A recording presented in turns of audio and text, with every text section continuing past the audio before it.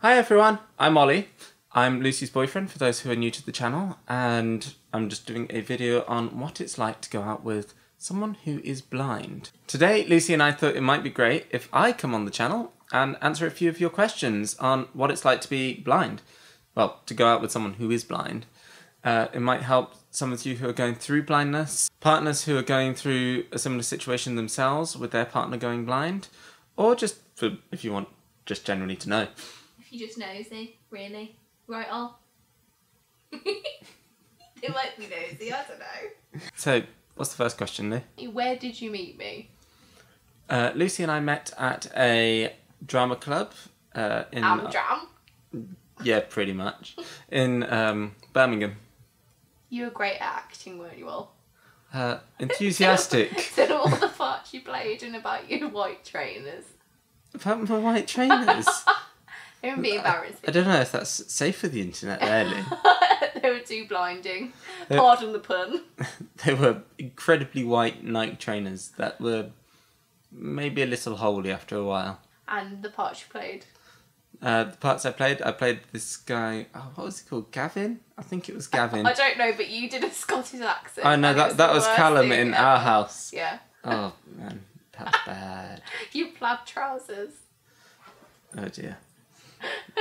This isn't the important stuff. No, Let's get on to sorry. what it's like to actually go out with someone who's blind. Funniest memory. They've got to know a bit of a backstory. What was amusing was when we met Zoella, and just as she was just about to come and give Lucy a hug, Olga, she farted. Yeah, It was a really hot day, so the Olga was hottest a day bit of the ill, year. and Yeah. oh my god, it stank. I was like, oh my gosh, I hope she doesn't think it's me. It was bad. And Ollie wasn't even sitting next to me. So No, we I were was sitting across the next to table, me. and it was like there was no way to blame it on anyone else apart from either Olga or Lucy. So She let's blamed on the hope dog. it was the dog she blamed. She didn't mention it. Yeah, that's pretty good to be fair. When did Lucy go blind? When did I go blind? So Lucy went blind at the age of 17. So we'd been together 2 months. I was 16 at the time. We were just in her room at the time, actually, when we first sort of noticed it. We had like these fairy lights all around the room because Lou was into her fairy lights. Like, Still am. yeah, to be fair, she still is. And she suddenly started like noticing that my hands were glowing, and she was like, "Ollie, your hands, they're glowing." And I was like, "What?" And then we like immediately like sort of rushed downstairs, and we were like, Lou says my hands are glowing. What's going on?" Mm-hmm.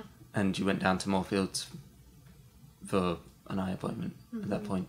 It was crazy because as a 16-year-old, like, how do you cope with that when your girlfriend says you're going blind?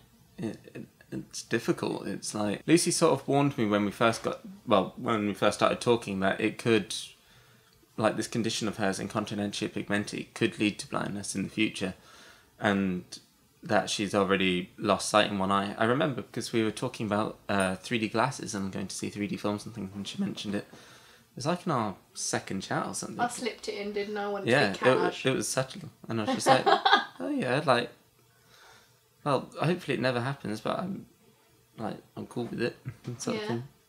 Because previously, Yeah. I don't know, I went out with people who wouldn't necessarily take it all that well, and I just thought, I was kind of scarred by that, wasn't I? Yeah. How did you feel when you went blind? Upset? Blank? How did you click left? You literally just put upset. Because I How was going did you feel? Upset? On the notes, guys, he just literally talked upset.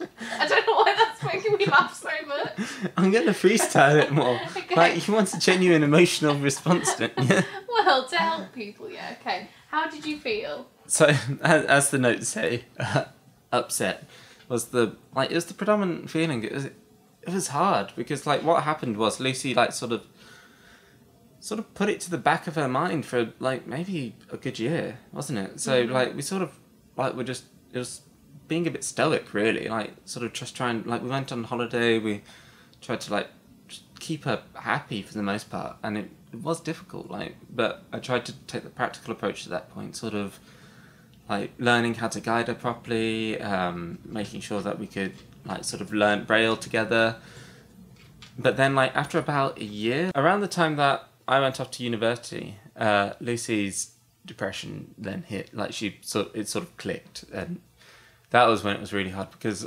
like, I wasn't near either. I was about an hour away in Leicester, and she was in Birmingham, and so it made it tough to, like, because usually at that point you sort of cuddle someone, you, like, reassure them it's all okay, but it's hard when you're apart, and yeah, it was tricky. Like, there was a lot of crying involved, like, between both Lucy and I, alone, together, like, separately. But we were sort of always there for each other. Like, Lucy would have moments of outbursts of anger and we'd try to calm it down. But it's tricky because, like, I'm not experiencing what she's going through. Like, I'm not blind myself, so when it comes to empathizing, like, Lou was really sort of like, she had this sort of period of anger at people who were sighted because, well, we could see, and it wasn't fair, and yeah, and I used to be able to see, didn't yeah, and it made it sort of like, because everything I'd say, Luce would at that point just be like, "Oh, you can see," and I'd be like, "Yes, but I'm trying my hardest here. Like, I'm learning things with you. I'm like, we can get through this, Lou." I didn't see an end, did I? No. I got quite snappy. Yeah, it was hard, but we're in a much better place now. Like, yeah. Lee's cheerful, like, as you can see in the other videos, like, she's all happy as Larry and everything. I am. How were you coping with my mood swings? Oh, that was tricky. It'd be a combination of, like, when it was sort of like on the phone and things, and Liz was like going up and down, up and down, and up and down. It was sort of like just trying to remain consistent myself, like at least show her that there is some sort of rock to hold on to. That really helped me, definitely. I'm glad. Yeah. And when sort of alone, it was like I'd sort of just delve into sort of my own work in a way, like just go on to like Maya or Ableton or something and just sort of drown it out for a bit. Like, guys, if you don't know what those programs are, I didn't. He's a VFX artist. He just presses lots of buttons and makes pretty things on the computer. That is exactly what I do. That is these pieces of software, expensive as anything. That you press buttons. Sorry, and that they was just undermining you. I don't get it because it's so visual. It is strange, like a blind girl going out with a VFX artist, and that's a video in itself in a way. Yeah, it is. But Ableton's a piece of music software, so at least I have that for Lou. Yeah, definitely. Though it did take her a while to sort of get to like the type of music I wrote. When I first met her, she was just into indie, like Ben Howard, Newton Faulkner, and now she's still into it, but like it's widened. But your film taste is still fairly. Excuse me. Tell them that you get really annoyed. Oh, that's another thing. Oh, so little pet peeves. That should be a question of its own. Pet peeves. So pet peeves. Lucy, before she went blind, she didn't watch anything but rom-coms. Nothing at all. She watched like Notting Hill, Love Actually, and then just like any random rom-com. Which now, like, that's fine. That sort of matches Lucy's personality. It's all good, except when you're trying to describe who someone looks like, because you're like, oh, he looks like Chris Hemsworth. She's like, who? No, I know who Chris Hemsworth is. You didn't know when. I've just never seen him. You didn't know when we first met. You didn't know who Chris Evans was. You didn't know any of the Marvel people. Like, oh, like, I don't know. Olga, he's bullying me. He's like, bullying me. Shia LaBeouf and all sorts. Shia LaBeouf. That's the only reason you know him. Shia LaBeouf. So when it comes to describing, you're like, oh yeah, he looks like blah, blah, blah. He looks like blah, blah, blah. She looks like this. Luce has no clue. She's like, so does that mean she's brunette? I'm like, no, she's blonde. And it's all just, it's a pain. What other pet peeves do we have? You like that, don't you? Olga's trying to get the phone again. For God's sake, Olga. Other pet peeves. I don't think you really have any because I'm just so great. Oh, let me think. This one's not to do with blindness, but it did take her a while to get used to spicy food. Yeah. Like, Lou liked to play. Like So play. it took a while to... Because my palate, I like things spicy. I like things like sort of throwing all the spices in, everything. You blink and hiccup every single time. Oh yeah, though. I think I've got some sort of allergy to some sort of chili because as soon as I have a tiny bit, I hiccup everywhere. But this is completely getting off the point. Next question. How did you cope more? Tell me about how you cope more. So it sort of felt like we were going blind together in a way. Like everything was sort of us as a team. Like we'd cry together. We'd talk things through. We'd just sort of be with each other quite a lot. And at the start, it made us grow closer than probably your average 16, 17-year-olds were. Because, well, it's a pretty traumatic event by any means. Is there any time that you would have split up because of it? I don't think so. I think that, like, I always sort of knew what the Lucy, like, was behind this sort of, like, depression caused by the blindness. Because it wasn't Lou being, like, mean or anything. Like, all of this snappiness, it was because of her blindness. It wasn't because of Lou's inner person. And, well, it's paid off now. Because she's cheerful. And I know the true her. Let's go on to the next question. Okay. What's the hardest thing about Lucy's blindness? And I don't know why I've said Lucy in third person because it's me. Yeah, what's the hardest thing about my blindness? The hardest thing was, well, I sort of mentioned, like, waking up and knowing that, like, I could never empathise with Lucy in terms of her eyesight. Like, I can try, but I don't experience the darkness she wakes up with every morning. The ability to, like, bumping into things when they're out of place, like, the difficulty of general life with it. Like, I see her going through it and, like, it hurts a huge amount. But, like, as she like, used to get angry about, like, I can't directly understand it. Other things, moving, that was incredibly tricky. We moved down for our careers to London, and it was tricky because, well, first of all, Lucy absolutely loves her family, and they're her support network, especially when I'm, like, not here, for example, like, because I do longer hours sometimes and things like that. And as well, like, Lucy knows Birmingham like the back of her hand. She's seen it. She knows all the, like, the parks. She knows the like, the schools, the pubs, everything. Whereas over here, like, it's a fresh start. She knows nothing about here apart from where the eye hospital is. And that made it really tricky when we first moved down here because it was sort of like a mini low in a way. Because, well, it was tricky. Like, imagine going to somewhere, having to learn it, but unable to see it. It's like literally knowing nothing about the place. And it doesn't help that London, like, there's a lot in the news about it being dangerous occasionally. There's, well, police sirens, as you may be able to hear. And, like, where Lou comes from, it's a bit quieter. Sometimes it can make her feel on edge. In addition, holidays, that's another tricky thing. We're trying to get there. Like, we've been to Devon a few times. Just sort of getting her used to, like, because holidays are fast. Like, you don't have the time to learn everything. Like, you go to there, and, like, when we moved here, we've been here for a few months now. We've learnt it now. But with a holiday, you have, like, a week, maybe 2 weeks at most of the time, to learn somewhere. So you have to learn it incredibly quickly. Lucy becomes more reliant on, like, myself, on Olga. Even Olga's not particularly great there because with guide dogs you have very set routes that they're particularly great on. Like, she's still good, like, other places. Like, she knows curbs, she knows this, but, like, her speciality comes to when she knows routes. And that's sort of gone out the window. So it's like a whole new thing, like, different foods, different places, like, different environments, and different noises. Like when something, like, we know all the noises, like, where we live, like, you know, there's going to be a police siren, blah, blah, blah, blah, blah.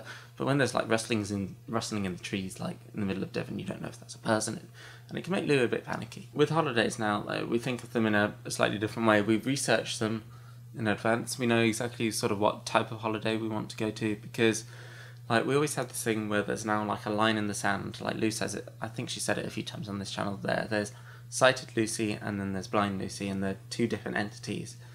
Like, well, they're the same person, but like two different sides of life. Like the things that she wanted to do, like when she was sighted, she's now sort of changed them. Like there's different priorities with being a blind person, and it doesn't necessarily make them, you know, worse priorities. But I think if I didn't accept that, then I wasn't going to be happy, was I? No, you were sort of. We needed to accept that. Like maybe, like well, luckily I don't think you ever expressed like an interest in like going crazy mountaineering or extreme sports, but I'll be able to wear my heels. Yeah, like heels up a mountainside. That's not a thing. Lou likes her makeup. She likes looking pretty. She likes her hair dryers in her room. I won't be able to plug them into the grounds if I go camping. Yeah, Lou's not a fan of camping, and that's something That sounds so extra. Well, like you've taken like different priorities in life. I think also when we were discussing holidays before, I was always like, oh, what if I could go camping? And Ollie would be like, Lou, you never wanted to do camping when I met you, babe. Like, you know, why are you thinking about it now just because you can't see? And I was like, oh yeah, so that's made me feel differently. Yeah. What are the most positive parts about blindness?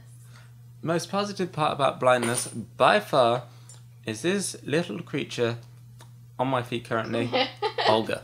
Yeah, definitely. I totally agree. And also, it's made me who I am, I guess. Yeah. Tent in our life, aren't we? Yeah. What we've been dealt. I think it's brought open like a few opportunities. Like for example, this. Like this has brought us loads. Like we wouldn't have had. Well, we wouldn't have met Zoella. We wouldn't have gone out this morning. You wouldn't have interviewed Charlie Cox. There's quite a lot. You editing the videos as well has definitely brought us closer because I'm like, oh my god, I don't like that bit about me, and you're like, Lucy, it's fine, and you edit it. And like, yeah, it's great. Like let's. Like you're like, oh, I don't like that way I put that, and so I'm like, rearrange it. Yeah. And we end up with a happy result. Yeah, definitely. Gonna have fun while editing. Oh, that was hard. Oh. That was not fun. Ouch. Is it any different dating a blind girl to a sighted girl? Don't you have to be a blind man in order to date a blind woman, Oliver? Well, first question. Well, second question. No. You don't have to be blind. Evidenced by moi and well down there. It's such a misconception, isn't it? Yeah, like some people do it. Like we do know people who are blind, but which is cool. Yeah, that's cool. But there's just also like us. it's people are people. Like you get along. Like blindness isn't just your personality. It's like how I don't know. I like tomatoes. I'm not going to fall in love with everyone who likes tomatoes. I hate tomatoes. Exactly. But tomato. In terms of the first question, however, it's not that different. It's mainly to do with Olga. Lou herself is, well, there's not really any differences. But when it comes to Olga, we have to think of where we're going in advance, like sort of like which tube stations are accessible. If we're going to have any issues in shots, we should know our rights. Like there's so many times that we've gone up to the managers and been like, yep, she's allowed in. Guide dogs give you this like little card that states Olga's rights on, which is, well, it's saved us how many situations, Lou? Loads and loads. But also, I get a bit startled, don't I? So usually, yeah. So you sort of it freeze better. because it's like the whole discrimination thing. You're like it's taking away your rights, so we deal with it there and then. If they're still being dodgy, then well, they're not going to get our business. Like, yeah, screw you. We're not going to buy your clothes or your burgers or anything like that. And then you go, Ollie. You go. So another thing is we get quite a few people either staring at us or occasionally screaming. The screaming one's become quite funny now, hasn't it, Lou? Yeah, screaming runners we call them. Yeah, they're just like it's usually we're just like walking along. There'll be a bunch of people in front of us, and Olga would just be like, because Olga has no patience in crowds. She will be like, "Yep, I'm coming through," and she will like weave in between. She's like a Londoner in a rush, or like any like crazy. You know when you see in movies and there's always that guy who walks in front of the taxi and he's like, "Hey, I'm walking here." That's Olga in dog form. Is that your New York accent? No, that was not a New York accent. I deliberately didn't do one because I know I'm bad at them. So another thing, when I first met Luce, I was not particularly a dog person. When she licked you, you'd cower. Well, we'd slightly broken me on dogs because of Bella, Lucy's pet dog, who is Absolutely anything that, crazy. like she's nuts, but she's really entertaining and she's great. She's got a lovely head but a pig body. Yeah. I say that with love. She is quite cute if you look at her from the front. Sorry, Mom. But yeah, so I wasn't a big fan of dogs, so it took a while to get used to her. I was never scared of her, but it was like, ooh, no, don't lick me, don't, like. And then like I tried to stroke and she tried to lick my arm, And now you don't mind her licking you. yeah. So now I'm pretty good. I don't mind her licking me.